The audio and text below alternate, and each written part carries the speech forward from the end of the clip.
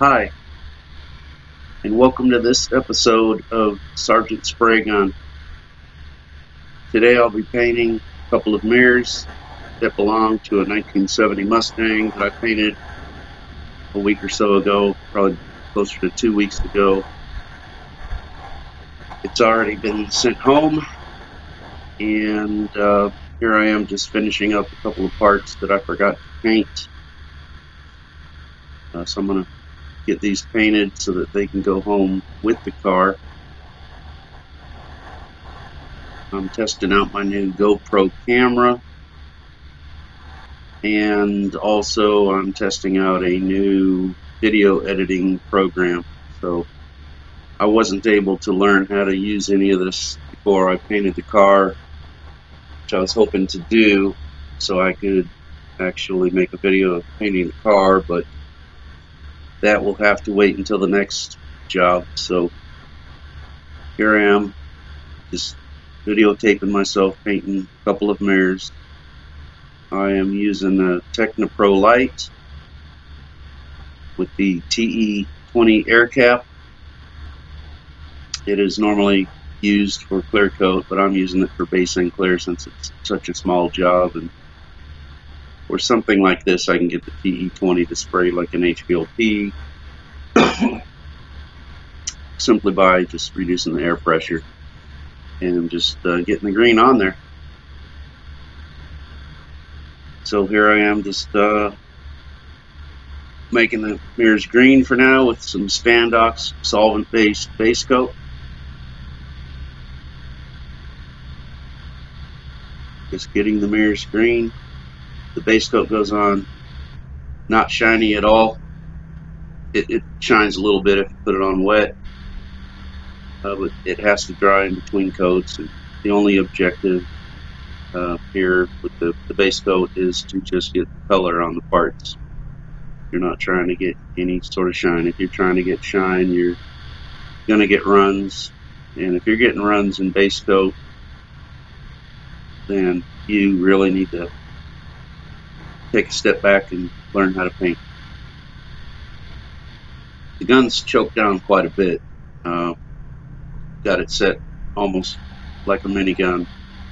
The fan pattern is closed up to probably less than half full width, and the fluid needle is barely open, so that if I do pull the trigger all the way, then only the needed amount of paint will come out. I'm not trying to paint full car or any large parts, so I've pretty much got it set up like a minigun. Choke down. You can actually take a full-size gun like this and choke it down quite a bit to where it's almost like an airbrush.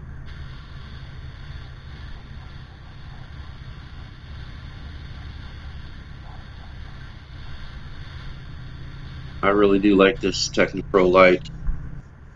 Normally I would spray something like this with a minigun, but I just want to use my Technipro Light. It's new to me, the feel is new, and I just want to get used to it. So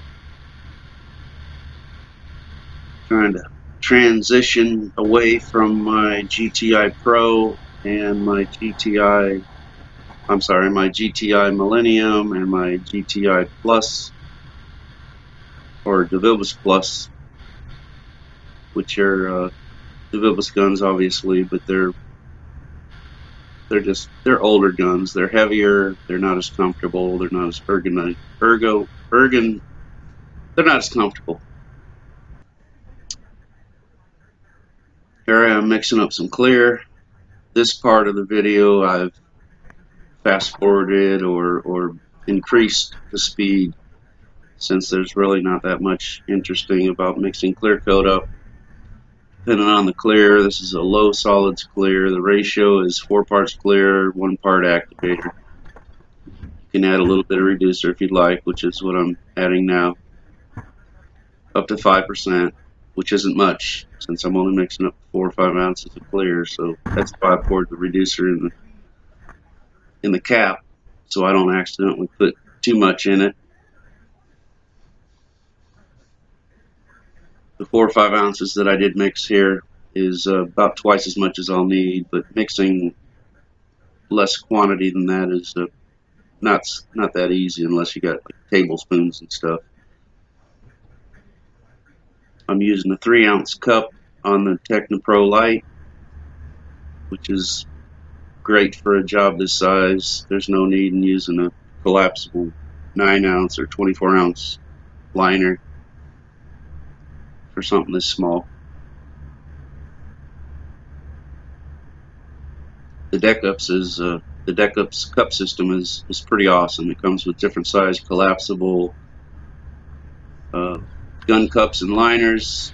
You can spray upside down with those if you want. It also comes with those little 3-ounce cups that you see on the gun, which aren't collapsible, but they're nice and small, and they hold, you know, just the right amount of paint for a job this size. Here I am putting on first coat of clear. I'm going to go ahead and put 3 coats of clear on these, just because I've got more than enough to do so. Normally on mirrors that I don't intend to polish, I just put 2 coats.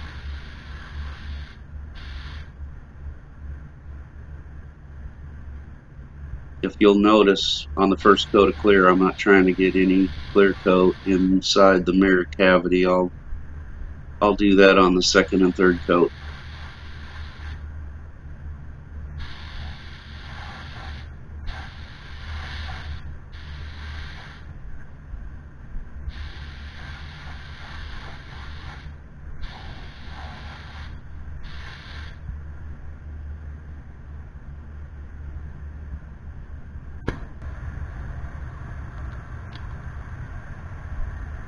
Here I am putting on the second coat of clear.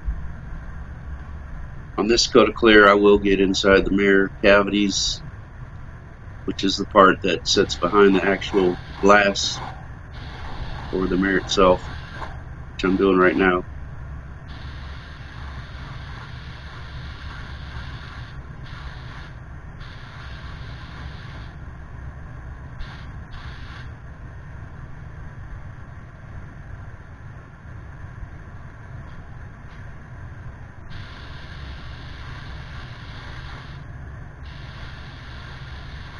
You got to be careful not to put too much clear on. Just enough to get it shiny, that's it. Not enough and you'll get dry spots. Too much, you'll get runs.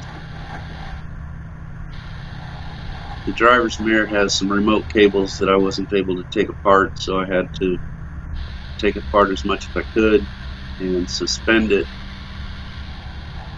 in such a way that the parts are separated. And one of the bad things about painting something that's hanging like this is the air turbulence from the spray gun will tend to cause the parts to swing a little bit, which can make it hard to paint.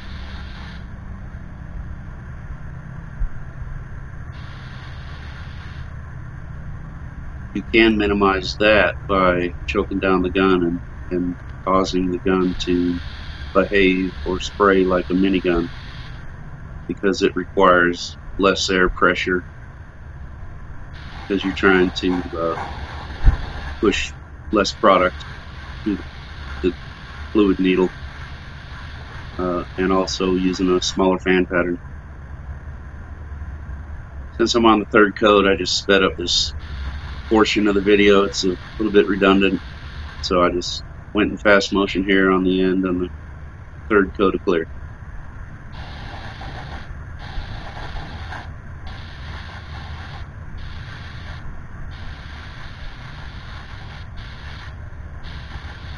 And there we go. That's it. 3 coats of clear. TechnoPro Lite, baby. Thumbs up. Or one in the pink, one in the stink, or whatever the hell they say about that. Yeah, okay. Let me double check it though. Yeah,